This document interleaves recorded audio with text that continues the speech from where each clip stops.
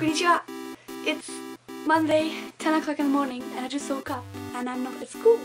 I'm at home, obviously, but I'm not at school because I'm going to a rotary meeting today.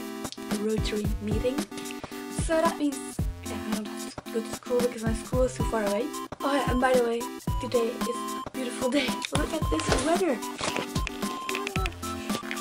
Sun and a blue sky. Perfect. Okay, so I'm going to eat breakfast right now. My breakfast. This is so interesting. No, but so I'm eating cornflakes.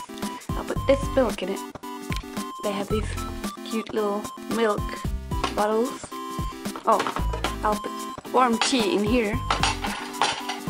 And oh, this is a little energy thing, I guess. But it's good, so I'm going to drink it too. And after that, I'll eat some fruit. Yeah, it's not that special actually, my Japanese breakfast. No, it used to be more weird in my previous hostel, but I made it clear in this one that I like it this way. So yeah, itadakimasu.